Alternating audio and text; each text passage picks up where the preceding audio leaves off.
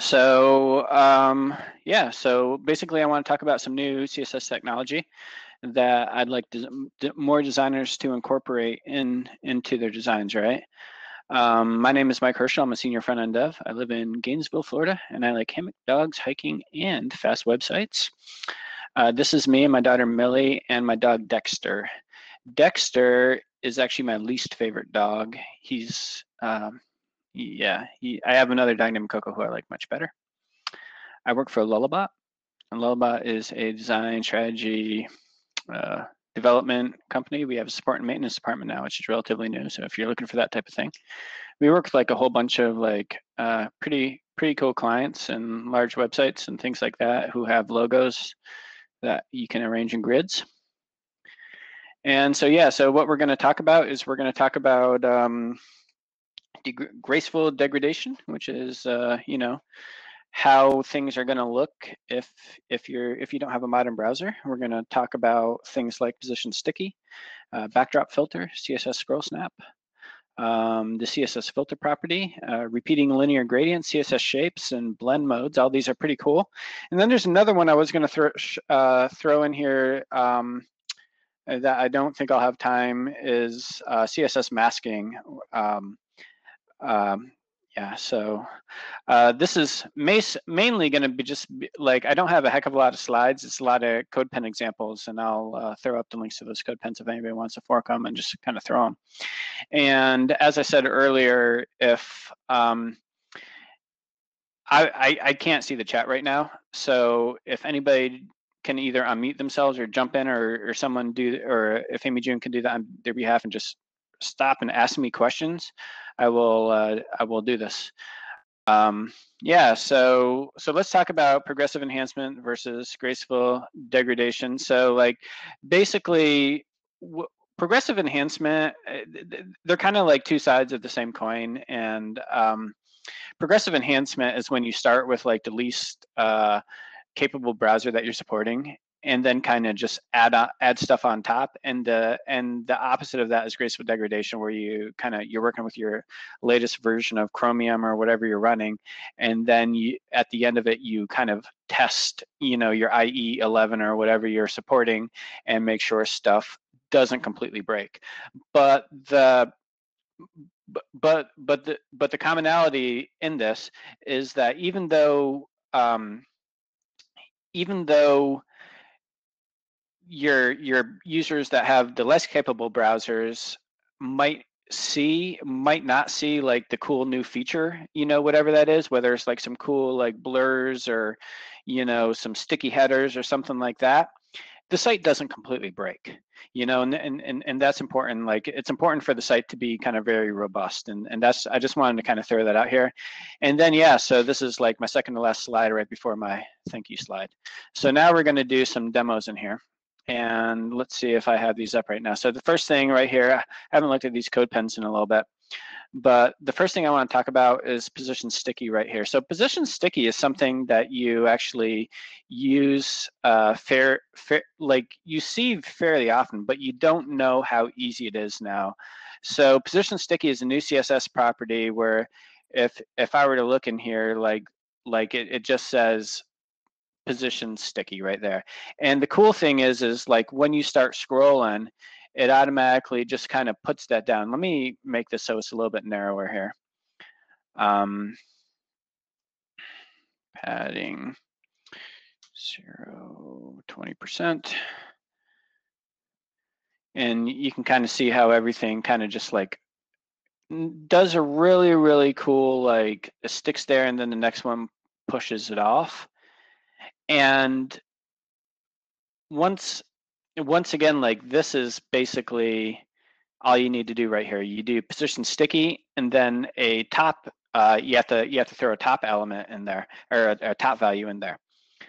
But so beware. There's an issue right here. If you have a if you have a ancestor element that has the overflow property set to like something other than its default visible, like say if you have like overflow hidden on like a wrapper element somewhere up there, it just doesn't work. And so it took me like probably like over an hour to figure that out. when I first like ran into that, like, why is not position sticky working? And so yeah, so I just want to throw this in there. Like, position sticky is awesome, but when you're implementing it, if it doesn't work the way you expected, go ahead and check for your overflows. So yeah, that's position sticky right there. And I'm gonna, I guess I do, now that I don't have like my slides maximized, I can throw this into the chat here. Sticky. And so if you're not familiar with CodePen, you can click up here, you can log in and you can fork these and you can just like mess around with it and you can just play around. It's pretty neat, you know? So I want to kind of move on right here. So, yeah, CSS for designers. So let's move into backdrop filter.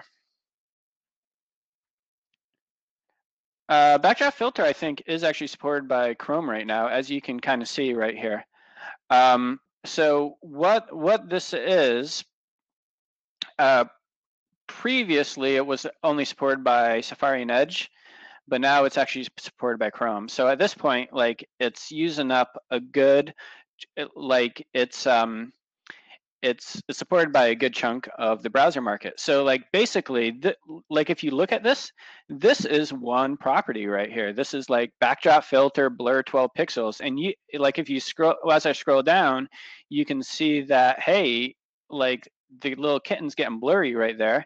And I could probably, you know, change this a bit, make it 112 pixels and do something like this. And like, this is pretty neat, right?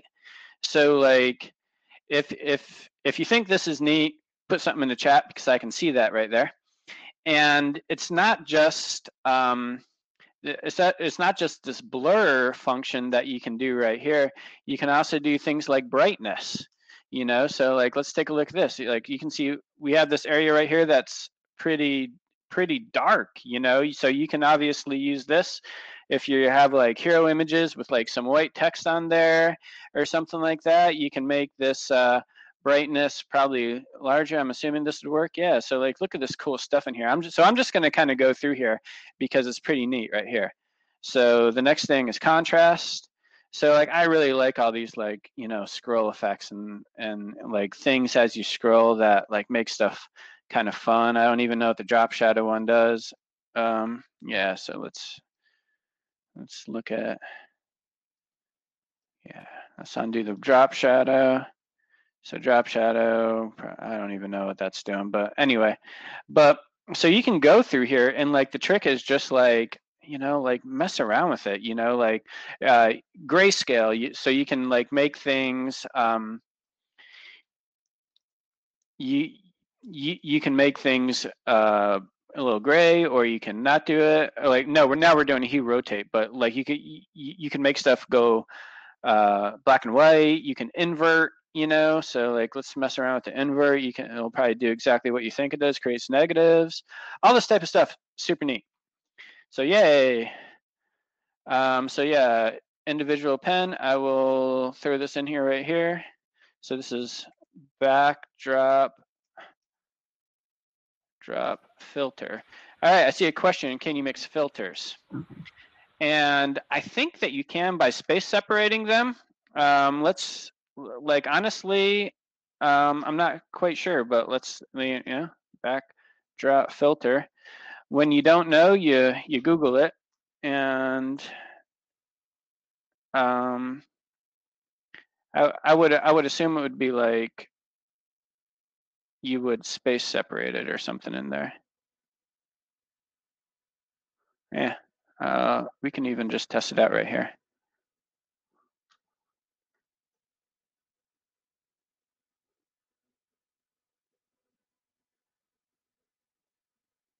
Did that work? It didn't look like it worked. Wait, no, because I have all this other stuff in here first.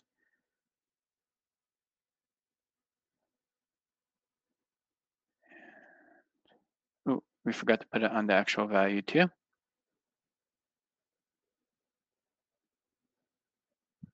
Yeah, so you can totally mix them. Hey, like that's something I've never done before, but it works as expected. So yay.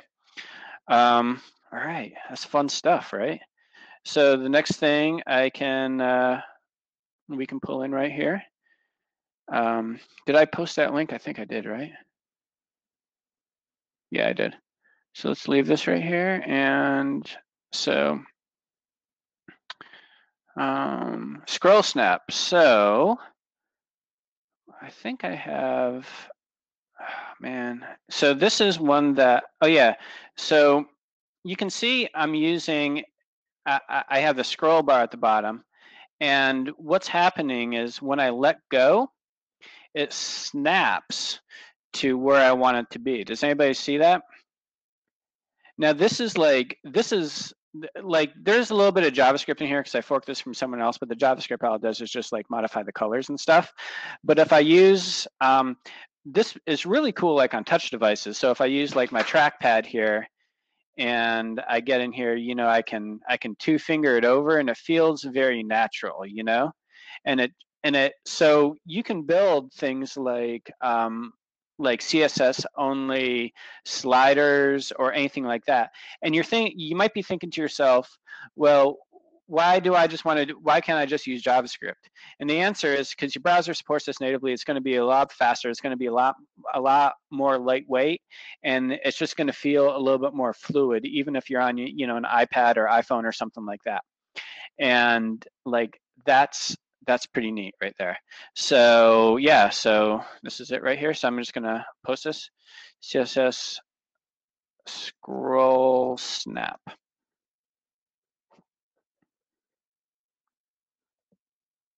All right.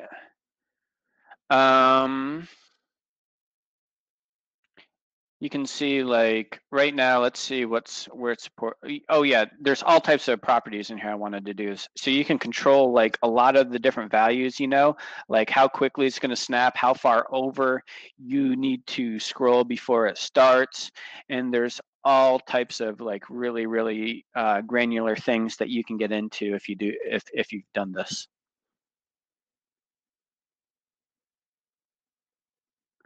So now I want to get into CSS filters, which are pretty cool. So one of the things that I really like about CSS filters is adding like a drop shadow. So like there's the regular CSS box shadow property, and the box shadow property, like if I were to add like, say like a box shadow on this, box shadow, 2 pixels, 2 pixels, 2 pixels, black.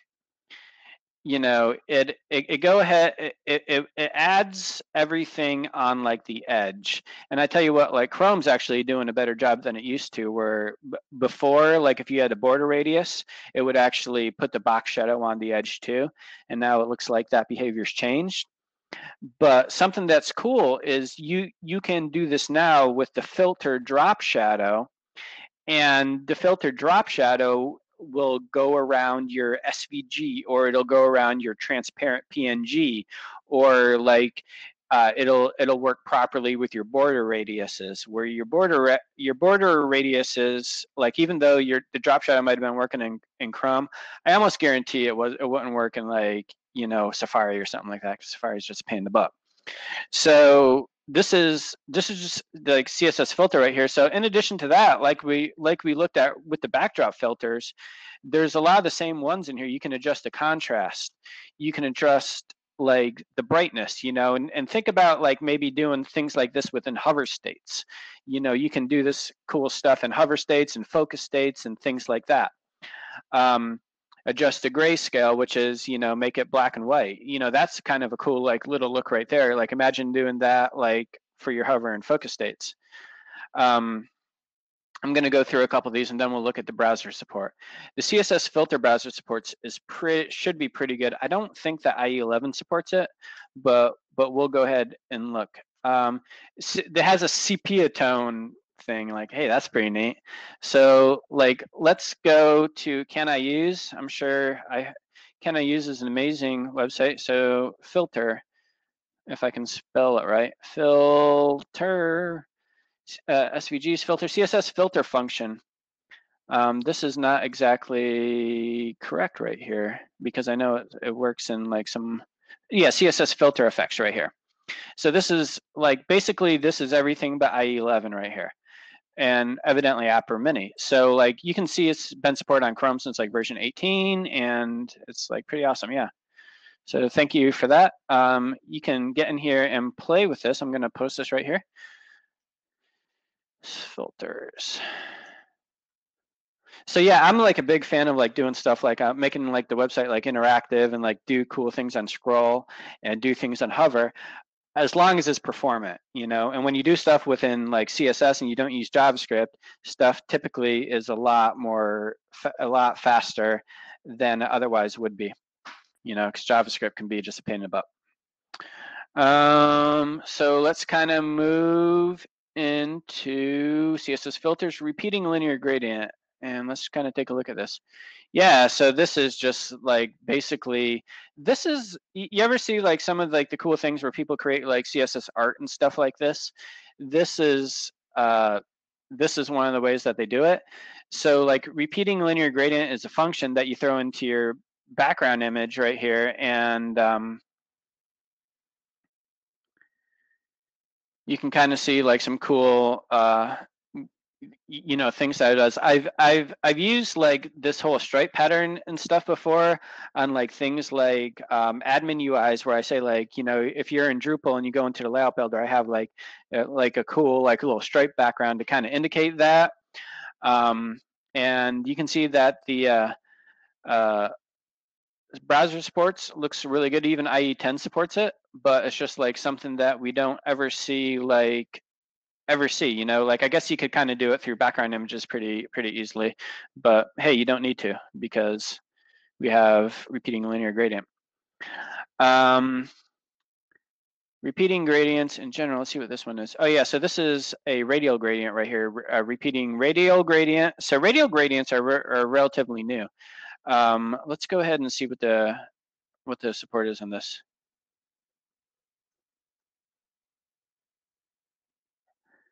Yeah, actually, no, I thought this was a little bit different. So radial gradients, this might be radial gradient.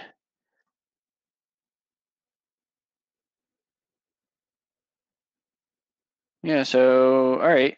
I was thinking of the cone gradients are new. Yeah, the radial gradients are pretty, are old. So, but you can kind of see how the repeating gradients work, and like this is like some cool effects that you can do, and you can add into, you know, designs and things like that. You know, you can kind of imagine how you could use this as like, once again, like maybe like things that happen on click when you go into the active state and things like that. Yeah, thank you for that conic gradient. The conic, I wonder if there's like a repeating conic gradient or something like that, but that one is relatively new. So this is pretty cool. Radial gradient. Let's kind of move on right here. Oh yeah, so this is my dev site that I was going to show with the layout builder, but I know that's not working. So CSS shapes are like really cool, right? So hey, look at this. I have this this image that I have a like, you know, like a border radius around, but look how this wraps around right here. Like this is pretty neat, you know. Like how the heck am I doing this? And like obviously, like, you know, I'm using this thing called CSS Shapes right here. So let's kind of look at this right here. Like you can see like you can see CSS Shapes is somewhere in here. Polygon. Wait, yeah. So circle. I forget what this is. Is this? Where is my code that I'm doing this at? Right here. Yeah, right here. So you can see shape outside. That's what I'm using right here. And then if I scroll down, well, I had another one in there that looked really cool. How come that's not showing? Maybe this isn't shown right here. Is this? Ah, darn it. So I had this like really cool like like leaf right there, and then what would happen is like you can actually modify your shape to go around that. So like let me like say like add like, you know, leaf. Let's go ahead and create a new leaf in here. And what I'm going to do is I will show you kind of what we can do on top of that. So let's Copy link address, and let's see if we can update this. We'll do this on the fly because this is how live demos go. Darn it. Stuff like that makes Google horrible. I just want an image of a leaf that's not. No, I just want the leaf.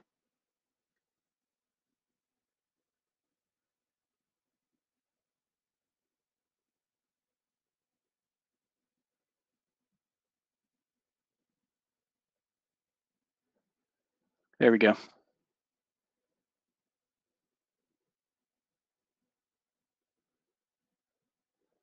So, all right. So you can see like right here, there's like, you know, normally this would be tracing around, and you're probably trying to, you're probably thinking to yourself, all right, well, what does that CSS look like?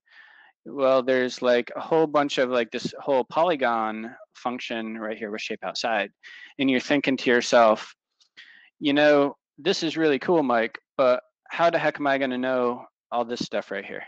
Like this is a bunch of BS. And I'm thinking to yourself, you're right, but Firefox has a CSS Shapes editor built into their developer tools. Firefox has pretty amazing developer tools right here. So let's kind of go in and maybe mess with this right here.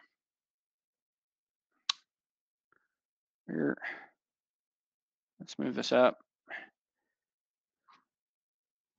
Let's see if this still works. I haven't like messed with this for a while.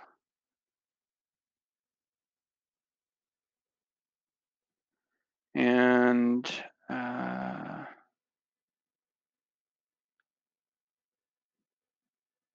where's my, yeah, shape, so you have shape outside right here.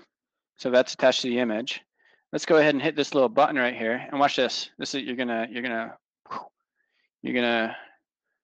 was gonna say poo your pants here. Like, look at this stuff. Move this back over here. Like, look at that, move this right in here. This can go over like this right here. This is in here. I know, I'm seeing like the oh my gosh is like, this is awesome. It really is awesome. Like, this is pretty neat. This is like super cool stuff. Yeah, yeah. Someone said rad, but the correct term is awesome because I know that's gonna make Amy June upset. All right, definitely pooed your pants. Sorry about that. All right.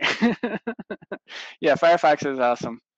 So yeah, so you get in here and see CSS Shapes. Yeah. So all right. I have all my bookmarks in Chrome though. So let's see what else we have there, and then we can maybe move on to CSS blend modes are pretty cool. All right, am I up to a keg now? The tally's way higher than that, JD. Hey, Amy June, how long do I have, by the way? Do I have another 15 minutes or another 5 minutes? You have another 15 minutes. Cool. All right. Well, this is really good then, because we can. I wanted to add. We have one more to show you, but I wanted to add CSS masking into this. But honestly, with the time change, I thought I would have an hour to do this, and then Amy June pinged me and said, "Hey, you're up in 5 minutes." So let's look at CSS blend modes. CSS blend modes are pretty cool, right? So it's the keyword right here is mixed blend mode. So you have mixed blend mode normal. I'm guessing that's going to do absolutely nothing, but you can do mixed blend mode multiply. And what is that? It puts a little kitten in there.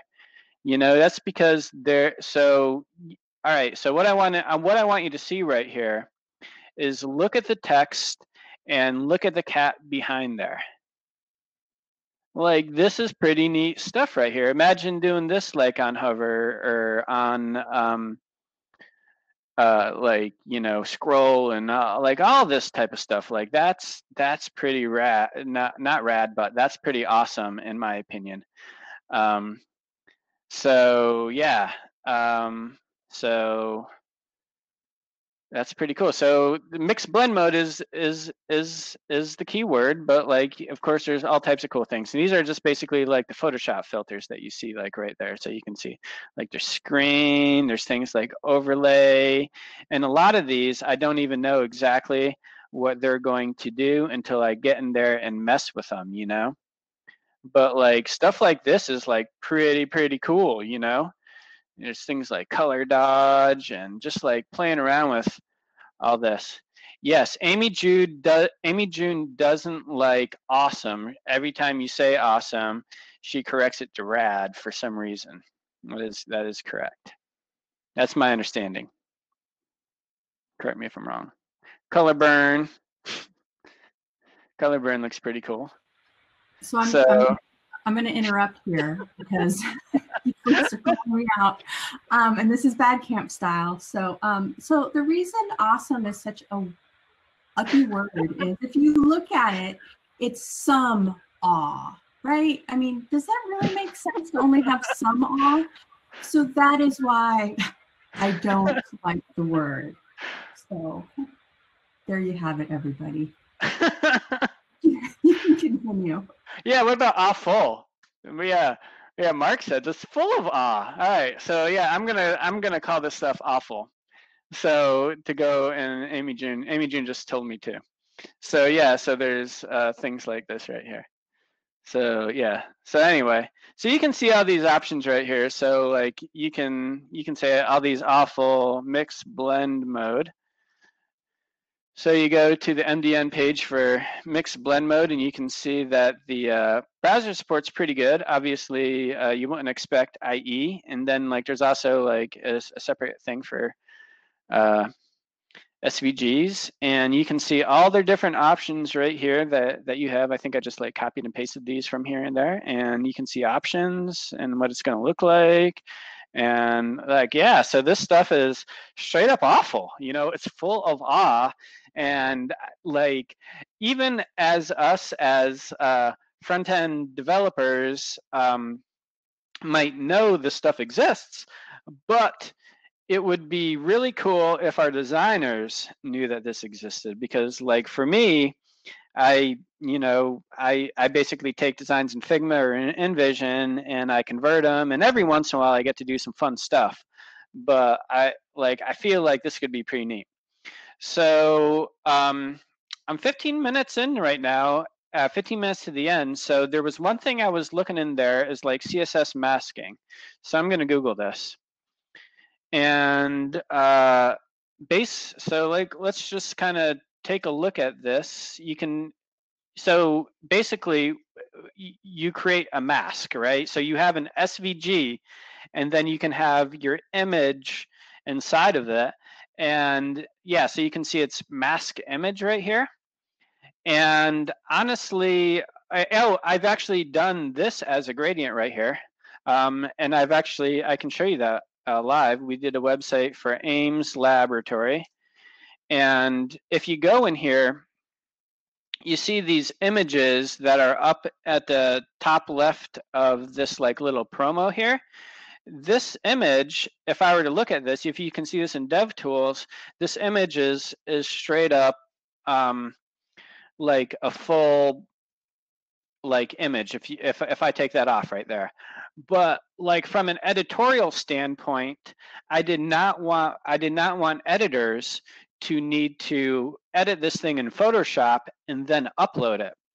So I used a combination of mask image along with radial gradient, and basically just like put that in there like that, so it looks good and functions well, and it makes the editor's life a lot easier. So you can use like this mask gradient stuff and like on or mask image on SVGs and on gradients and things like that. And yeah, this is awful. It's full of awe right here. And I highly recommend that you do this, that you show your designers, and yeah, and that's kind of about it for me. Like that's ta-da. So I'm a little bit quicker, But does anyone have any questions or anything else that maybe they want to say that, hey, I've thought this is like really, really cool. Maybe, you know, maybe you can teach me something. Can you wear a CSS mask? That would actually be like pretty awesome, like a CSS mask. Anyway, CSS. I've seen like I've seen masks that say like that they say like 255.255.255.0, so it's a subnet mask, you know, but I haven't seen a CSS mask yet.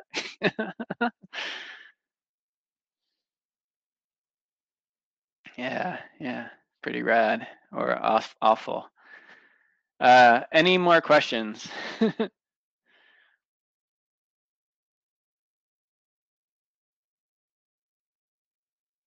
Yeah. All right. Well, you're welcome. I don't think there's any more questions. So if anyone uses this, you can reach out to me and like tell me like, hey, Mike, thanks for telling me about CSS masking. This is where I'm using it or anything like that. But all that stuff is like pretty cool.